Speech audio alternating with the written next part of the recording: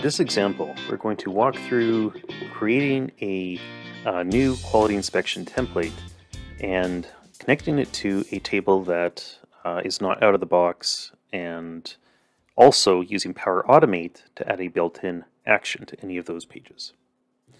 So the very first thing we're going to do is we are going to make the test itself. So we're going to navigate to our quality inspection templates. We're going to create a new template, and we're going to call it lot information example, because we're going to be passing this over basically to the lot information card. So what we're going to do is we're going to add on a field. So we're going to add a new field, and we're going to call this, let's say, length. This will be a number, and 1 to 100 will be allowed, and perhaps 1 to 30 is our pass condition. And then we'll add width on there.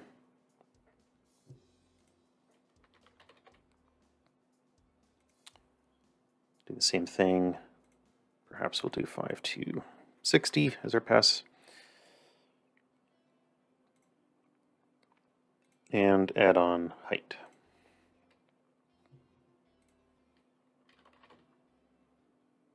So we've added on height as a range of numbers, and we'll do the same thing. In height, we're actually going to allow all the way up to 99.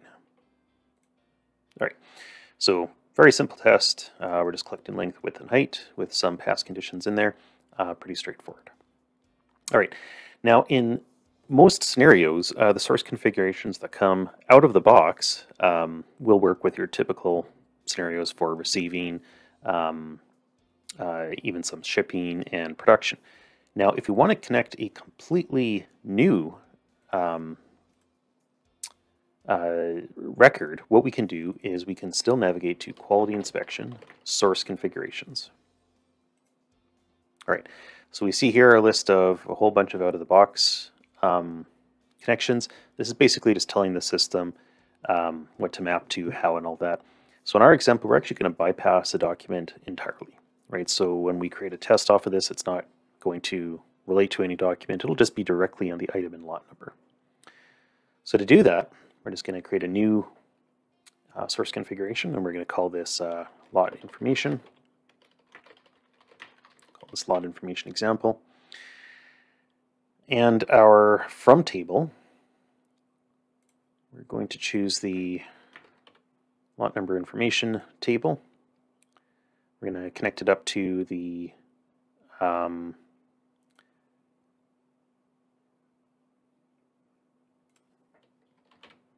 we go. We're going to connect it up to a test. Oops. We're going to connect it up to a test, and inside of that test, we're just going to basically map the fields that we know about, right? So our from field is going to be the item number. We also care about the variant code and the description. Now you're going to notice that you don't need to put in things like the document number because you don't have to have them. So in our case, we're just going to map this to the source item, the source variant, and the source lot. So a scenario here would just basically be you're doing an ad hoc test, and it's not really related to any particular process, and instead you just want to have the test associated directly with the lot number and only the lot number, right, with no actual link to the document that might have triggered it. All right, so we have created a lot of information. We've chosen the from table. We've set the target of a test. We're going to copy over some values. Except I want lot number here, not that. And just for fun, we're also going to copy over description to description, or to a custom field. There we go. All right, now you can also copy over custom values. So for example, we could also copy over perhaps the test quality. So this is a built-in Business Central flag. And in that test quality, we could just map that over to any of those special fields that we have. Now, if you're using any of these source custom 1, 2, 3, how it'll work is it'll grab the caption from that field. So for example, if we put in test quality here, it would display as test quality. We can also copy it again, so let's copy the exact same field, test quality again. We're going to call it, stick it in source custom 3, and then just to give an example of how you can change it, what we're going to do is with that exact same field, we're just going to call this example caption. All right. Okay, so now we have a source configuration. It's ready to go for lot number information. And now the question is, how do you actually get it to create that test automatically or create the test manually, right? And this is where Power Automate comes into play. So let's go through the manual example. So we're going to navigate to the lot number information list. And let's say that it was this page that we wanted to have the test on. Actually, let's maybe do the card instead here. So let's just say that we want to have this good. We're going to call this example description just so that we see a description that gets copied over. And we want to create an action on here to create that test. So we're going to go to Power Automate, create a flow.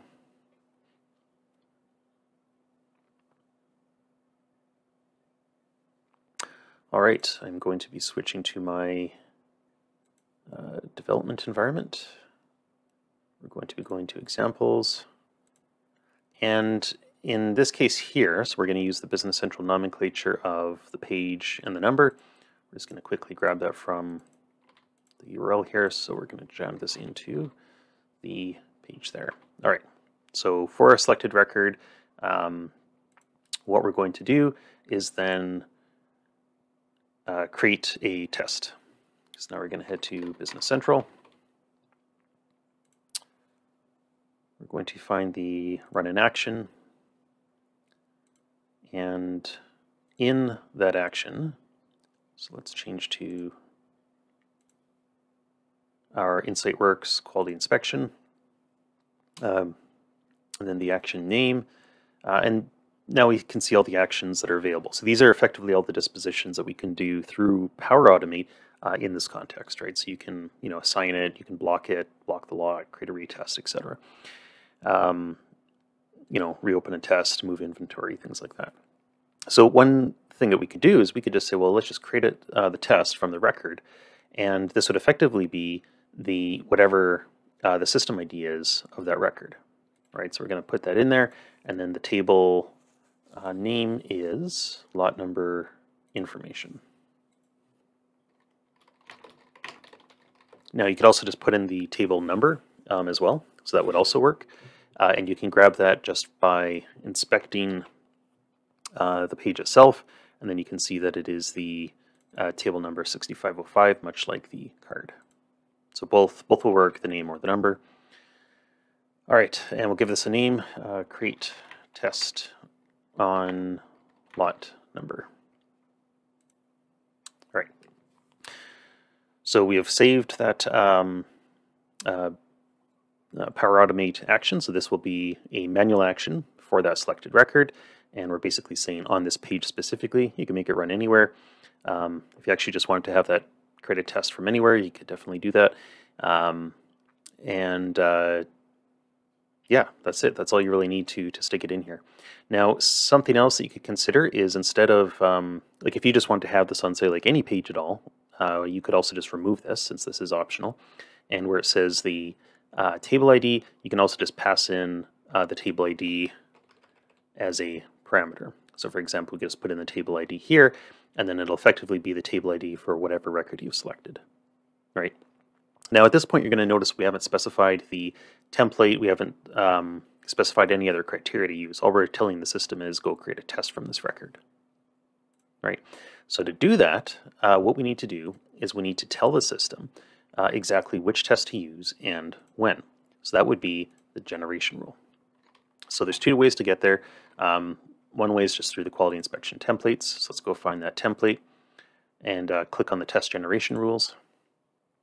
And we're basically saying you can do this on the lot number information under no circumstances, right? So this would be if you wanted to only have this particular test created when, maybe the test quality is bad or something of that nature, then you could add that condition in here. we're basically just going to say there is no condition. So if you press the button, it'll make a test. Okay, so to summarize, we have a quality inspection template that has our fields that we want to collect. Inside of that quality inspection template, associated with that, we have a test generation rule to the lot number information. This lot number information is available because we told the system what to do with that record. And if we navigate to the source configuration, we should be able to see, we should be able to see our example. And in our example, all we're really doing is we're just saying what field maps to what on the test, right? So lot number information is pretty simple. And again, this is an example without a document. So if you're doing this with a document number, you would definitely add in your field that is related to the document number, and then you would choose the appropriate field. So I'll just choose an example here. So let's say that you want a comment to map to, let's say, let's choose, say, certificate number. So let's say certificate number mapped over to an actual document. Then you could connect that into the source document number there. Okay. All right. And that is it. So now if we have a lot number information, we should be able to see a action in that card. So let's navigate to our lot number information list. We will find our example here. And we should see now in the automate this create test on lot number, right? And that's from Power Automate. So we're going to click that. It's going to create that lot number. Okay, and it'll ask us to continue. We choose to continue, and we choose to run the flow. Now, if you're really curious, you can click on the flow runs page, and it'll let you know whether or not it passed or failed. But in this case, we can see that it called back into Business Central, and it took less than a second. Okay, so let's navigate to our tests, and let's see what that did. All right, so we can see our test has been created. We can see it used the template code of lot number information, and we can see how all of those fields map. So there's the item number, there's the lot number, and there's our length, width, and height. So just in a few minutes here, we created a configuration that told the system how to map the fields inside of here. And also, we told the, we also told the system how to create the test manually through Power Automate. Hey, thanks for watching. I hope you enjoyed this video. If you haven't already, make sure you subscribe to our YouTube channel for more great content.